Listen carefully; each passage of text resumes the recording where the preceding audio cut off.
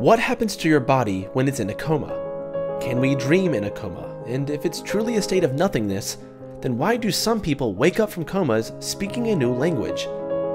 Let's see what science has to say on one of humankind's most mysterious states of being. People who wake up from a coma remember things that didn't actually happen. Some people who have been in comas have reported vivid dreams and hallucinations. But researchers believe it is highly unlikely for anyone to dream while deep in a coma. Simply put, during a coma, your brain never enters the stage of sleep where dreams occur.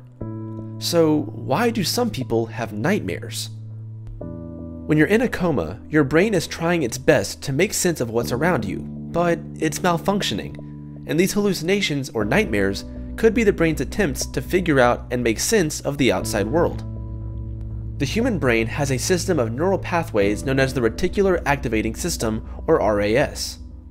The RAS is an on-off switch for our consciousness in sleep. If the cells in the RAS region lose blood supply or oxygen, they shut down, such as during a stroke. Or, if trauma causes brain swelling that presses down on the brainstem, the RAS can shut down then too. Both of these situations would put a person into a coma. Functional neuroimaging shows that comatose patients do not show any kind of neural patterns that indicate conscious awareness, even after various forms of stimulation. At the same time, however, comatose patients still have their non-cognitive capacities. They have a heartbeat and breathe normally during a coma. This is because the brain is usually the only part of the body that is affected, so other parts of the body, like the autonomic nervous system that controls heart rate and breathing, remain unaffected. What's wild is some people wake up from comas speaking a different language.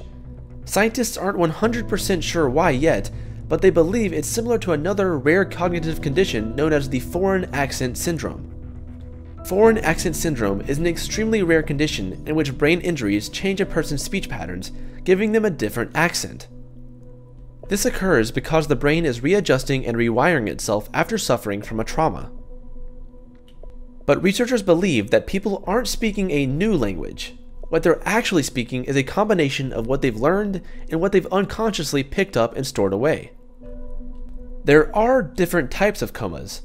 A vegetative coma is where a person has been unresponsive for a long time and can last for years.